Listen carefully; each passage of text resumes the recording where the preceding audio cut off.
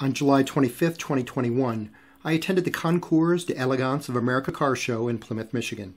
The highlight of the show were these 4 Ferrari Monzas. In this video, I will cover the history of the Monza, the unique features of each model, the new series they are a part of, what they cost, a little bit about what the process looks like in order to order one, and I'll tell you which one of these 4 belongs to a famous professional athlete in the United States.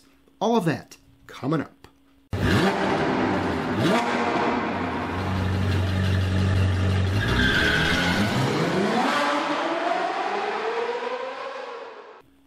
Ferrari introduced the Monza to the public at the 2018 Paris Motor Show. It is available in 2 models. The SP1 is a single-seater, and the SP2 has 2 seats.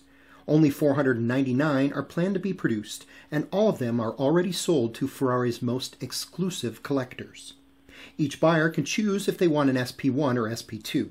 Speculation is that the 2-seater will be more popular.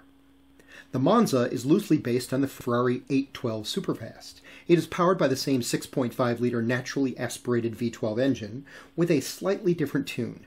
It makes 799 horsepower, 530 pound-feet of torque, and it revs to nearly 9,000 RPMs.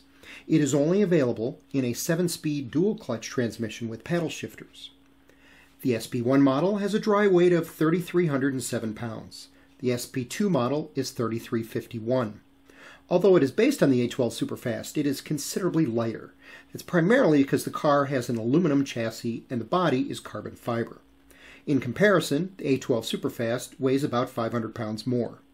The performance is what you would expect. Amazing. It does 0 to 62 miles per hour in 2.9 seconds, 0 to 124 miles per hour in 7.9 seconds, and it has a top speed around 186 miles per hour. All the Monzas are an open-top or barchetta design that harkens back to their racing history. Ferrari said the inspiration for this car came from the 1948 Ferrari 166mm, the 1954 750 Monza, and the 1956 860 Monza. Because they are an open-top design, they are currently not legal to be driven on public roads in the United States.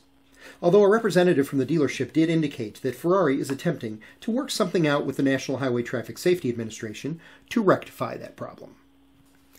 The SP1 and SP2 are part of a new series of cars for Ferrari called ICONA, which in English translates to icon. Ferrari has indicated they plan to produce 5 models in the ICONA line. The Monza SP1 and SP2 are just the first. The idea is to blend new technology into a vintage design. ICONA is the 4th pillar or series for the company. The pillars of Ferrari currently breaks down as follows. Sport represents about 50% of company sales. This includes cars like the SF90 Stradale, the F8 Tributo and F8 Spider, the 812 Superfast and 812 GTS. GT represents about 40% of company sales. This includes cars like the Roma and the Portofino. Special Series is about 5% of company sales and includes cars like the 488 Pista that you see here. ICONA will also represent about 5% of company sales.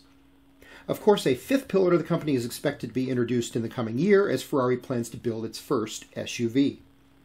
The cost of a Ferrari Monza SP1 or SP2 is estimated to be $1.8 million or more. I would predict once you pick out your options, the price tag will soar past the $2 million mark. On this note, I had an interesting conversation with someone who is very knowledgeable about ordering a Monza. The process essentially breaks down like this. Step number 1 is Ferrari reaches out to you and asks, would you like to order a Monza SP1 or SP2? The person I spoke to said it is always best to say yes, or you run the risk of getting left off the list for the next special series or ICONA car that Ferrari produces. Step number 2 is to visit your dealer, or you fly to Maranello, and you custom order your car. Everything is bespoke.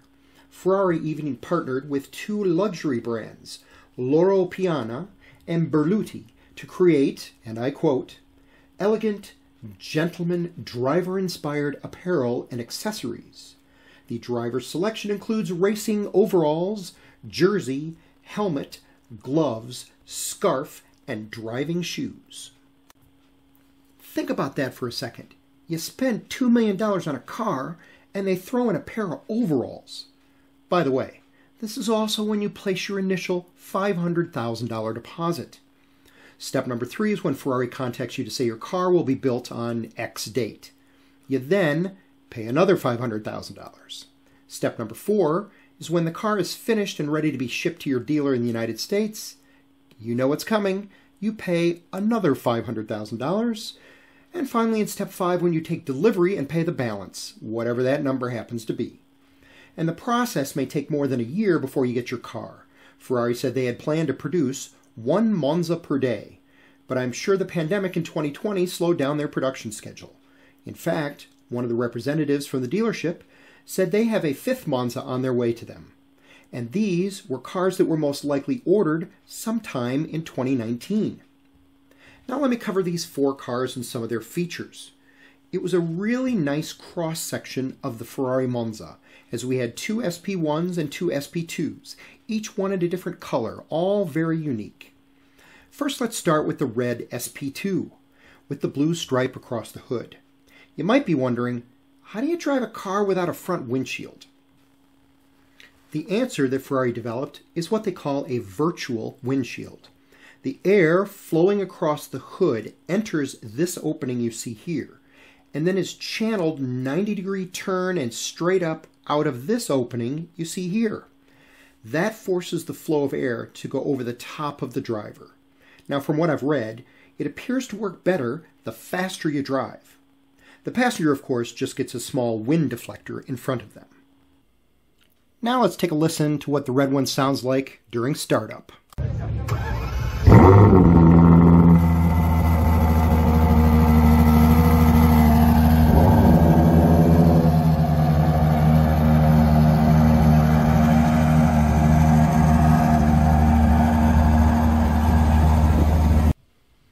The blue Monza is an SP1 with the red seat and the white stripe down the center, and this vehicle has the distinction of belonging to Houston Astros pitcher Justin Verlander.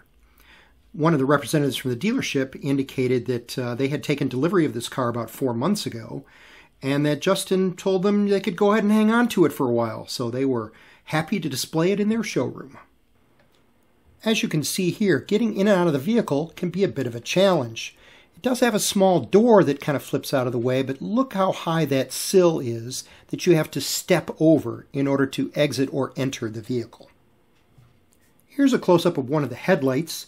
You notice the unique design with the line that kind of slices the headlight in two? Well, that line actually operates as your turn signal. The wheels are 21 inches all the way around, and they're shod with Pirelli P0 tires that are 315/30 ZR21s.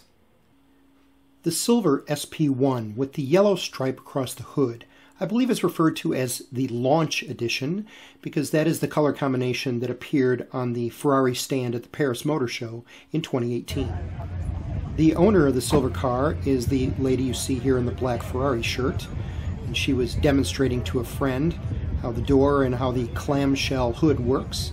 As you can see, she will come around and give him instruction that there's a handle on each side and that you bring it down to a certain level and then just drop it on the body, and then it goes in place.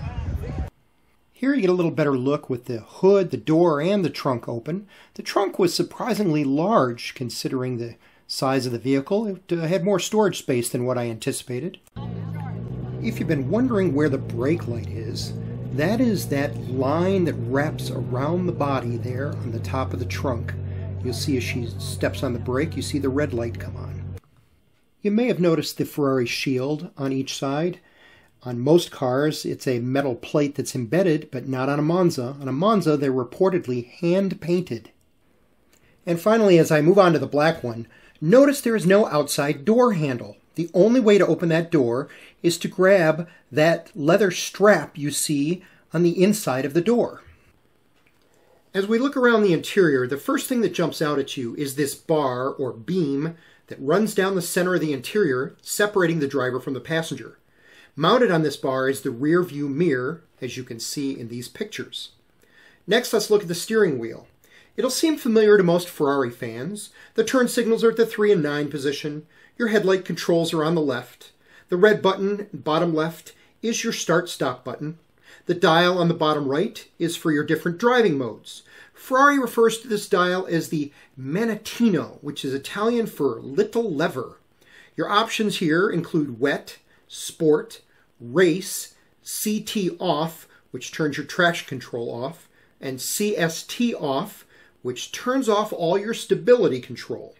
That's the one you use if you're super brave and confident in your driving skills. The large yellow dial in the center of the dash is your tachometer. There are screens on each side. The screen on the left will show your speedometer. Now let's look at the center console controls. The 3 buttons along the bottom are auto and reverse for the transmission, and the launch control button. The red button, of course, is for turning your hazards on and off. And above this is your climate controls. Notice the temperature dial is in Celsius and not Fahrenheit. The next set of controls are for the stereo and other settings that will show up on the right screen next to the tachometer. And above this is your cruise control. And that concludes my video of the Ferrari Monza SP1 and SP2. It was great to see these cars up close and personal, perhaps the only time in my life when I will see 4 of them all together. So what do you think of the Ferrari Monza? If you could afford it, would you spend $2 million on one? Drop a comment below and share your thoughts on this first ICONA automobile from Ferrari. My name is Tom Stroup, and you've been watching Find the Right Road. If you enjoyed that video, please click the like button and consider subscribing to my channel. Thanks, and we'll catch you next time.